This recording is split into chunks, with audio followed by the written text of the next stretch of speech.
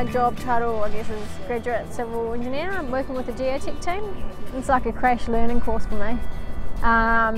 You know, just being, I guess, somewhat fresh out of uni, a couple of years experience, and working with a team of people who've been in the industry for over, you know, 10, 20 years and who have seen it all, and it's just, it's a privilege, really, just to be working with people like that. This job we're at the moment is called the Ringary Bypass.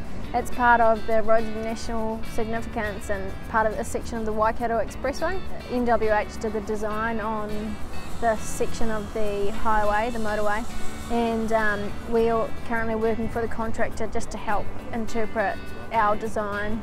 So as part of the engineer's representative role, we do a lot of inspections on the work that the contractors are doing, so sort of just checking that it's in line with the specification and in line with drawings and things like that, and then also deal with queries that come through from the contractors to the designers.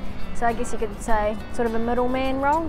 Can be a little bit intimidating, especially when you walk into that first induction and you've kind of got 50 guys staring at you thinking, who brought their daughter into work today?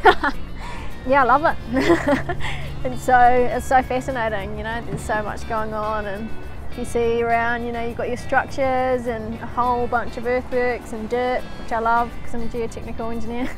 I'm Priya Mavani and I'm a geotechnical engineer with MWH Global.